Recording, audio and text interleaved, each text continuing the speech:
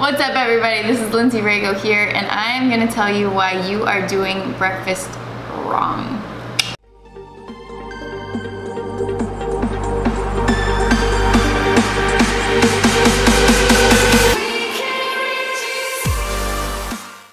I'm making this video because I think about my dad. My dad loves to cook his breakfast. He loves breakfast, but he always cooks with butter, with oil, with all of the things that he thinks or used to think would make his breakfast taste good. He didn't think that he could make a breakfast taste good without those things.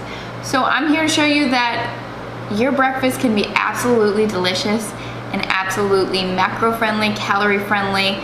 It'll fit into your life and still taste really, really good without adding up to 400 extra calories with just these cooking products that make it seem like that you have to use them to make it taste good.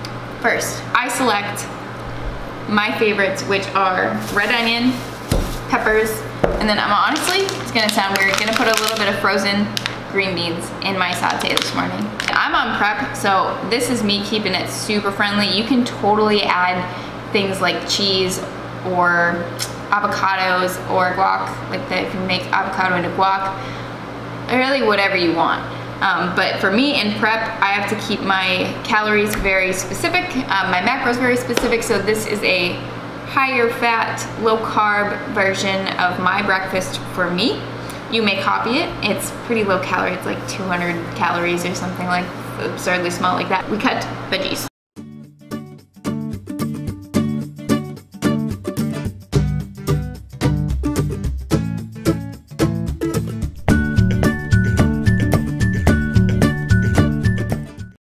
Where the magic happens. So I have since I don't have a stove right now, I have just like Grill Master Hamilton Beach thing, and I have ham. So your veggies will still reduce and if you saute them in Pam as opposed to oil or butter. They just take a little bit longer and they're not as soft, but they still get that charred outside and they're still soft on the inside and still really, really good.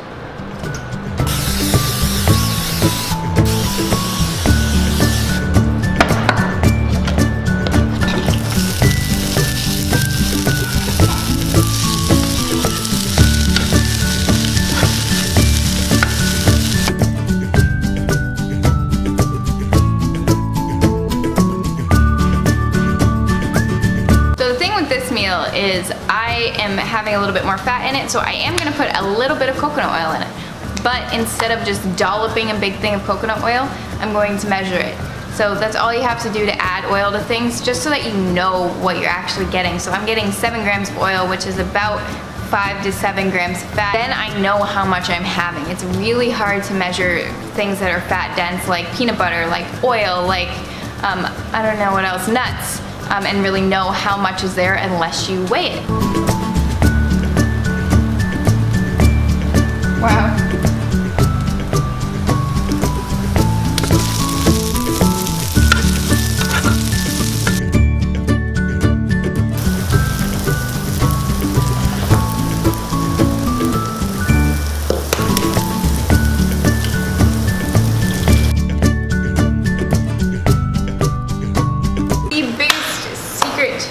Secret to this is utilize your spices. So I used to always be afraid to use like herbs and seasonings because I was like, I don't know what tastes good and what I'm supposed to pair with what, and not the case anymore. Luckily we live in a day and age where these things exist.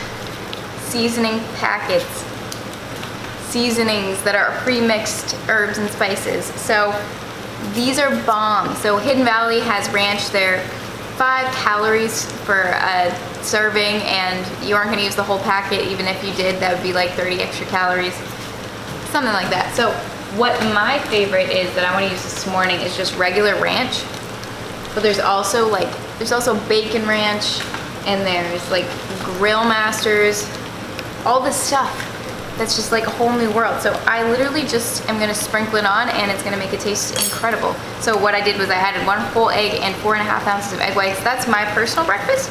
Like I said, you can add whatever you want to this. It's just, you don't have to base it in oil and butter for it to taste really good. So let's finish up and then let's eat.